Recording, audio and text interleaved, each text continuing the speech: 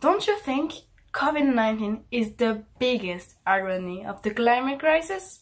Because I do, and I'm going to tell you why.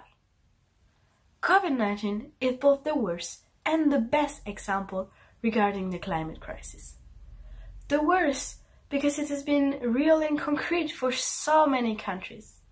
It has destroyed so many lives. But the best example for two reasons, I would say. First, it has helped us to raise awareness of what kind of crisis we are already going through and we are going to go through on a daily basis while facing climate change. Look at how many diseases you can hear about, such as cancers. Look at how many fires you can hear about. Look at how many floods you can hear about. We are already surrounded by the effect of the climate crisis. Second of all, and above all, the best example, because it has brought hope. Hope? Because it showed us it is possible to say stop to lobbies and to make the economy stop running. In April 2020, carbon emissions decreased by almost 20% in comparison to April 2019. During lockdowns, many species learned to breathe again, and many people got closer to nature.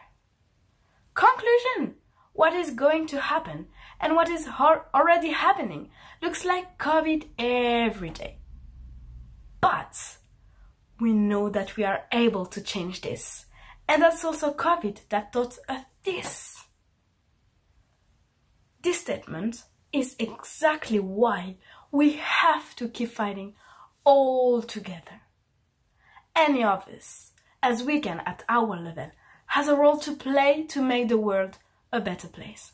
Whatever you are already doing or planning to do, keep doing it or start doing it, because change is coming and it's no time to give up.